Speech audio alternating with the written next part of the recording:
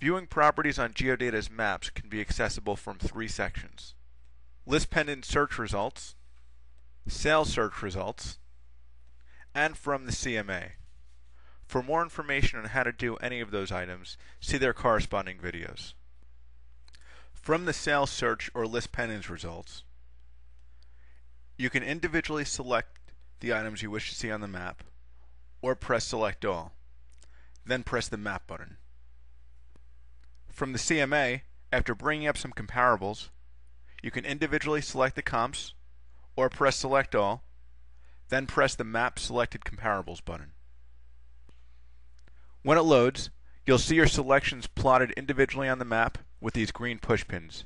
If you've gotten here through a CMA, you'll see the subject property with a red pushpin.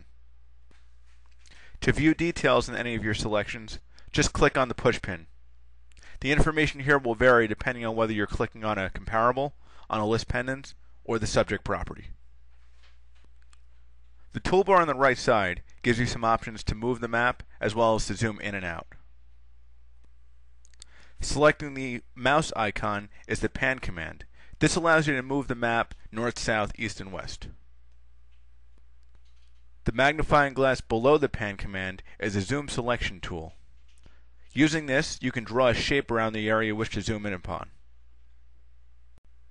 Zoom plus and zoom minus is zoom in and out, respectively.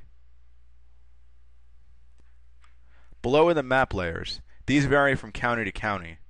In Nassau County, for instance, you can view flood zones, tax map boundaries, and aerial photos.